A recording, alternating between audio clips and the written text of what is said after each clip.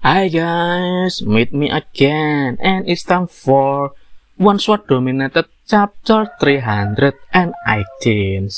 In exchange for killing his people, Patriarchu asks Yeshuan to stay in the Ancient Witch clan and fight with the people of the Ancient Witch clan. But Yeshuan was forbidden to kill them. Yeshuan agreed to Patriarchu's request and now is traveling around the area of the Ancient Witch clans.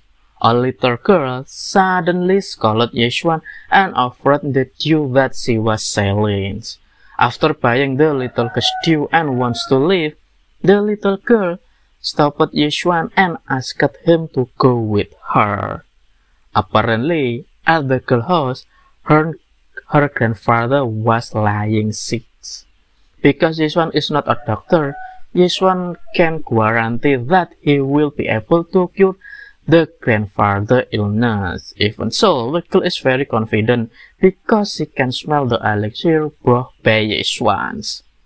After drinking the elixir given by Yeshuan, the girl's grandfather finally woke up and opened his eyes. After opening his eyes, the grandfather asked to Yeshuan, "Is the elixir that he just now gave to him is purple origin pill?" Yeshuan replied that the elixir was indeed purple origin pill. The grandfather thought that the purple origin pill was more valuable than the life of an old man like him. The grandfather was also curious. Why was Yeshuan willing to give purple origin pill to a dying person like him?